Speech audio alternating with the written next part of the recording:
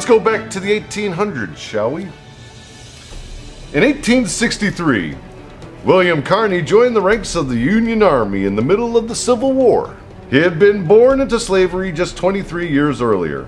He had been a free man for a short time before deciding to fight for the country that had held him in captivity for his entire life. Thus far. This was an opportunity to help create a new type of existence for his African American brothers and sisters. In July, he and his regiment led the charge on Fort Wagner. During the charge up the hill, Carney witnessed the color guard getting shot right in front of him. So he dove to save the flag as it fell toward the ground. He yanked it from the dying man's hands and held it high. He continued to charge as rounds ripped through his shoulders and legs. He never stopped moving up the hill, despite losing so much blood from his wounds.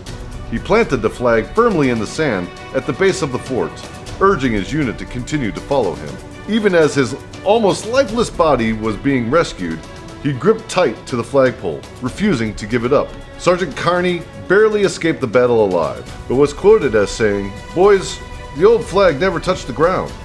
Sergeant William H. Carney was awarded the Medal of Honor in May of 1900 and became the first ever African American to receive it.